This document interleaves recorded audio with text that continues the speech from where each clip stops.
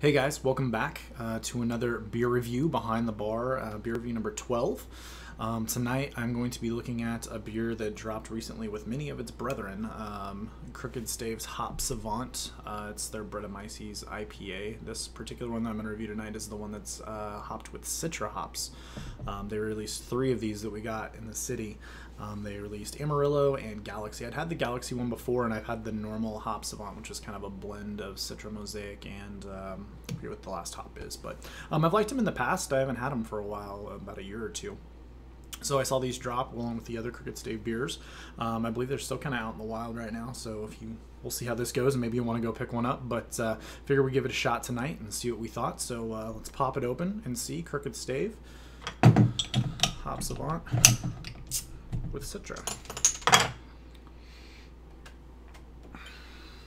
Poured it into my nice Crooked Stave glass here.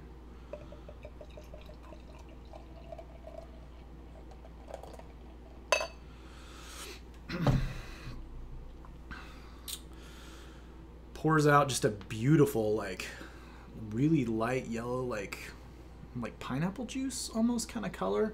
There's about a half finger ahead when I pour that, not too aggressively, and I didn't pour a ton of it. Big soapy bubbles, just bright white head. Good carbonation, looks like good consistency. But I love that color. It's just like, look at that, just like a pineapple juice. Can't see through it. I mean, completely cloudy, as you would imagine with a beer like this. But let's check out the nose.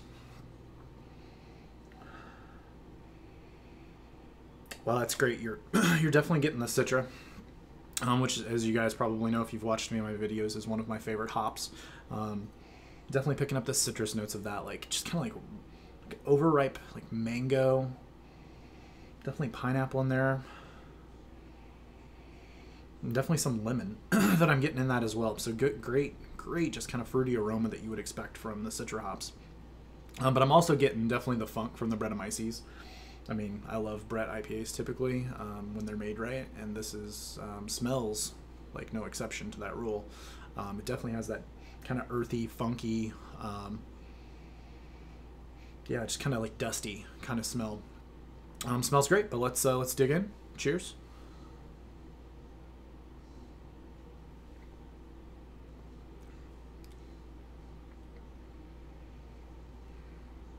Wow, the taste on this doesn't exactly follow the smell for me. It tastes great, but I'm definitely getting more of the kind of that dustiness, that earthiness from the Brett, and then the kind of the bitterness from the hops kind of kicks in. So I'm definitely getting the bitterness, which is good, but I'm not getting as much citrus. I mean, there's definitely a little mango, a little bit of the pineapple. I'm getting the lemon more than anything actually on that, but it tastes great. I mean, that's a great. From what I remember the other ones, I mean, this is right up there with them. Definitely good. Definitely, it's throwing me off how different the taste is from the smell.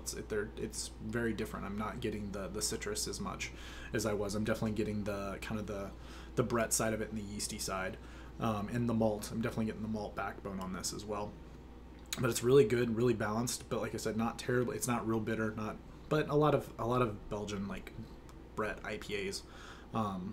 Aren't typically is hop forward, but I was getting so much of it on the nose, that's what kind of threw me off. But yeah, no, that's tasty. Good mouthfeel, not terribly thin or anything like that. Good medium body, maybe a little touch watery, but not anything that I would describe as thin. So definitely, I mean, this is a great beer. If you've ever had any of the Hop Savants, I mean, this is fantastic. Looks like this was bottled May 2015, so I mean, for something like this, that's still pretty good, I think. I've got the other 2 plus a lot of the other ones they released. I have developed quite the Crooked Stave collection, so I'll probably maybe review 1 or 2 more, but I know I have a ton of beers coming this week. A bunch of Toppling Goliaths we'll probably do next, but on this one, there's no real, like, Beer Advocate really doesn't have a rating for this right now.